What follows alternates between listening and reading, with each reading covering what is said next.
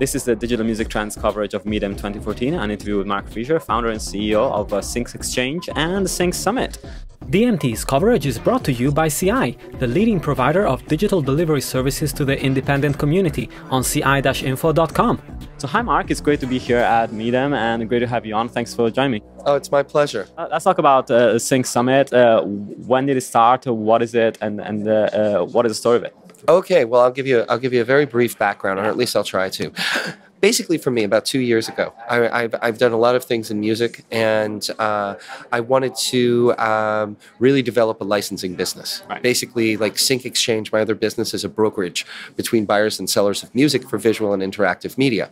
As part of this, I've gone to a lot of conferences, a lot of people do, and I found that for business-to-business purposes, a lot of conferences fall short because they basically do one of two things. They provide very basic, what I would consider 101 information, which means stuff like how do I fill out a brief, how do I get my music to a music supervisor, very basic information, and that's great. But if you are in the business, you already are past that. Yeah. And then the other thing is events, and Medium is great as well, but it's like an event where you have like Lear Cohen talking on a very high level about very big deals, and that is actually really interesting. Or somebody like, Hans Zimmer speaking about a soundtrack that he wrote. Again, very high level stuff, or that, the people that work with him wrote it.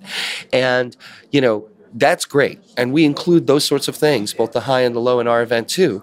But the whole idea of Sync Summit was to create an event that I would want to go to. And that means, like, if I'm an editor, a publisher, if I'm a label or a library or an artist that's had some success in sync, I want to go there already with some experience and knowledge. Basically, I want to go there to do deals, to network with people and meet people that I haven't. And on the music supervisor side, I don't want to be in a situation where it's not productive for me. Music supervisors will come in, and of course, a lot of the people I know are gracious and wonderful, and they will come in and they'll speak at an event. But a lot of the time, I think that event organizers are at fault because they don't organize the networking opportunities in a manner that makes the music supervisors feel comfortable. Like they'll have, basically a lot of pitching, and it tires out the people and they don't want to come back. So what we try to do is we try to make it more casual, so that between the panels, the workshops, and the showcases, as well as the conversations, there's as many opportunities for people to network as possible before, during, and after the show. And it's done in a way where you balance out the access to the music supervisors with, not being too taxing of their time and their effort. Yeah, of course. Essentially, it's about getting everybody in the room that is interested in the same thing and get them to talk to one another, right? Yeah, exactly. I mean, look, at the end of the day, one thing that is true is that music supervisors are truly interested in music. They love music. They are basically like walking encyclopedias, okay? And they always want to get new stuff. They always want to pull in something new, and then they want to be able to get it out to somebody else. But at the same time, they also have a job to do, and there's very few of them who have real impact. So, you're talking about people who get between 100 and 1,000 emails a day.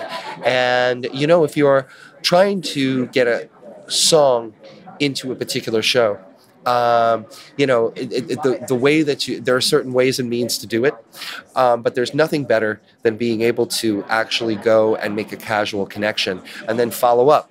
And there's absolutely no guarantee that anything's going to come of that, but at least you've made a real connection instead of trying to just shoot an email to somebody who doesn't know you, doesn't know about you, and doesn't have the time, frankly, to go through your email. Yeah. So the event started in the States. You did an event in New York and one in LA. Yes. And now you're moving into Europe. So how did that come about, and how does that differ from the usual event that you do? Well, that's a good question. I mean, look, we did the first event in New York because it was sort of low-hanging fruit for us. We did it at Soho House, and we wanted to have something that was nice and intimate. And then the LA one was just a expansion of that. And we had some really serious people speaking at that. I was very grateful for their participation. People like Thomas Globich from Breaking Bad, and Matthew Knowles, Beyonce's dad and former manager, Terry McBride, who managed Fun, and on and on. We have had really great high-level speakers. Now, in terms of the attendees, what we found with the attendees is, other than the networking and learning from people, we have a contingent of people, a large contingent, who come in from outside of the U.S. to the events. And it was really a decision for us whether we were going to do something. We were going to do something in Europe, but whether or not we were going to do it in Paris or London. And basically, when my British friends told me do it in Paris, I thought, well, that works because, that was sort of the thing I was waiting on. London obviously has a lot of huge advantages for Sync, but also, Paris is a great place to bring people in from all over Europe and really make something that's a good mix of the European business alongside Americans who are active in the European market, bringing them together so that, hopefully we can do some business and we can talk about, the differences in the marketplace. So that's really it. It's like Sync is global by its definition, because if you think about visual media, all visual media, whether it's a video game, whether it's a mobile app, whether it's TV or film or advertising, all of these things are international. Maybe you could say that to some degree, advertising is a little less international, depending on the brand or depending on the, the purpose. But in the larger sense, television gets syndicated. Cinema, is global by nature. So all of these things have to be thought out on a global basis, and maybe you have to make some changes locally. But when you talk about the process and you talk about the creative, at the end of the day, there are differences, and these differences have to be taken into account. And hopefully, we can illuminate some of those differences, as well as bring together people to make the business more efficient and to help people to do more business.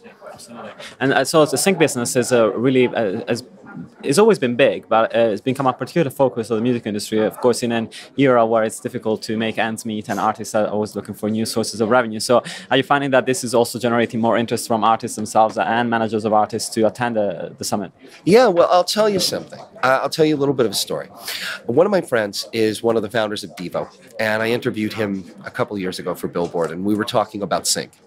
And what they were always, even in the early days, they were ready to sync everything. And, his partner, Mark Mothersbaugh, Mark writes scores for a lot of film, very successful in that area. So when I spoke to him, I was like, Jerry, tell me what the trajectory has been for you guys in terms of sync. And his answer to me was, well, the labels and us, we thought about it as an afterthought, more than something that was at the forefront. But as the market evolved, it became more and more important for us as a band, not just as a revenue source, but also it's a way to keep their name out there. And it doesn't matter whether you're a really successful band or you're, somebody who's just getting started. Sync has a myriad of things that it can bring you. And revenue is only one component, because if you use it correctly, depending on the opportunities that present themselves, sync can also lead to endorsement. It can also lead to promotional deals. But more importantly, a sync event by itself, if you have something in a film or you have something in a TV series, these things can be leveraged to promote other things that you're doing, whether it's a tour, whether it's new merchandise, whether it's a new single. All of these things can be connected to each other through your social media, through your mailing lists, through your live events, so that at the end of the day, when you have a sync, that sync is able to help propel you. And, when you look at it from a monetary perspective, it's really cool, if you get a few $1,000s or even more than that for doing a sync. But where the real opportunity is, especially if you're working with brands, but I think this really goes with everything, is that if you have a sync and it's a commercial, then you're also being advertised. It's not just the product or the brand. You are also part of that budget. So, if you have a marketing budget, I'm talking about a bigger artist now. You have a marketing budget of $1 million from your label. Well, that's great. However, if you do a deal with L'Oreal, they have a $50 million budget worldwide, and they're going to put your commercial out there, and people are going to see it again and again and again and again. And that helps to drive your sales, even if they don't put the information about about the actual song, people can Shazam it or people can find the song. And that's amazing. And the same thing works if you're talking about cinema, if you're talking about television, if you're talking about video games. Like a lot of the things that happen right now in terms of releases, and this goes for big artists, but it's also good for smaller ones, is that, you know, Bruce Springsteen, he put out his new album alongside having syncs within shows. And he's done that, not just this one, but other ones. A lot of artists, Eminem's another one. Eminem, Call of Duty 2 got together. I think it's Call of Duty 2. I may be wrong. But it was one of the Call of Duty series, used one of his songs in the commercial, but also it was in the soundtrack. And it was concurrent with the launch of his, I think it was Marshall Mathers' album 2. And that's really smart, because that's a game that sold $1 billion worldwide and has an enormous marketing budget attached to it. And again, even if you're not Eminem, even if you're an artist that gets a sync that's in some, you know, television series for a minute, you know, you can really benefit from the promotional value. So, I mean, that's where I see the real interest for artists. Like, artists are like, oh, this is a good payday, right? But it's more than that. And that's what we try to say to people, is that it's more than that. It's a fulcrum for everything you do. It needs to become a branding. It needs to involve the wider brand that you're dealing with. Essentially, you know, if you get offered a sync from any brand, really, the conversation has to be not just how much you're going to pay me, but, you know, where is this advert going to go? Can I tie this in with my release? Is there anything that I can do for the brand to help promote my bands somewhat? Exactly right. Exactly right. And that's the thing. When you're structuring a deal for a sync, you shouldn't just say, okay, I just want to get a payday. Now, the music supervisor may say that's all you're going to get. We're not going to put we're not going to put any advertising, you know, or publicity behind this, because it's about the product or it's about the creative. But you should always ask for it, because, you know, a lot of the time they're amenable. If you bring your costs down a little bit, they'll give you some promotion. And I think that, you know, you have to have some intelligent people working with you in order to know what that balance is. But it's worth having that conversation. Because like I said, if you have a brand like L'Oreal and they're bringing advertising into the picture, you know, you're lifted by this enormous budget. But even if you're like dealing with a film, or, you know, like, let's say that your song is used on somewhere like a shopping network every time that they're playing a speaker, you know, that they're trying to sell. If they put your information in, if they announce it, it might be worth taking your fee down in order to get that publicity, because, you know, a big shopping network will be, you know, over millions of people over the course of the campaign. And that, you know, is something that you're not going to be able to easily get from your social media. And, you know, if you're not, you know, a brand artist, you're not going to get that from your label. Yeah. And so, you know, Sync Summit Paris, what are the dates? When does it happen? Sync Summit Paris is on April 14th and 15th. So it's basically going to have a series of panels and keynotes with people like Quentin Tarantino's main music supervisor, Mary Ramos. She does like, she's done a lot of his films, The Django Unchained, Inglourious Bastards, Kill Bill Volume 1 and 2, etc., etc. We have the head of music for B-Sky B, Peter Bradbury. He's awesome. We also have the head of music from Olavi for the U.S. We've got his counterpart at JWT. We've got head of music and sound for Y&R France, and on and on and on. We have a lot of new speakers that are coming up. But again, the whole idea here is that we bring together the right people and get them in the room with people they can do business with. And, you know, the panels and the keynotes, the way that they go is that we have a keynote for 45 minutes, or we have a panel for an hour.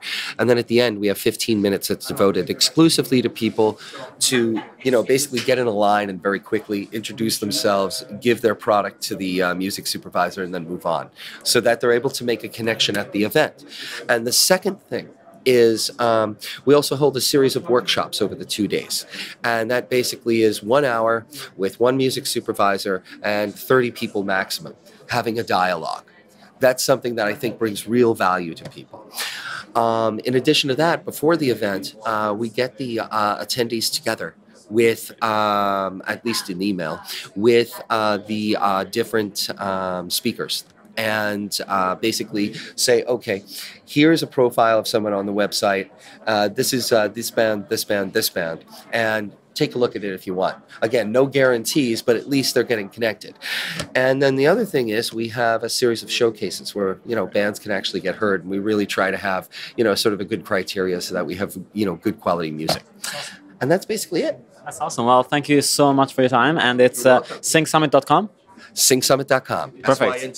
SYNCSUMMIT.com. Perfect. So go and check it out. If you're interested in the event, definitely worth looking at. And if you can't make the Paris one, I'm sure you'll be able to attend one in the States. Thanks so much for your time. Thank you so much. And thanks for listening to the Digital Music Trends coverage of Medium 2014. You can find out more on digitalmusictrends.com or youtube.com/digitalmusictrends.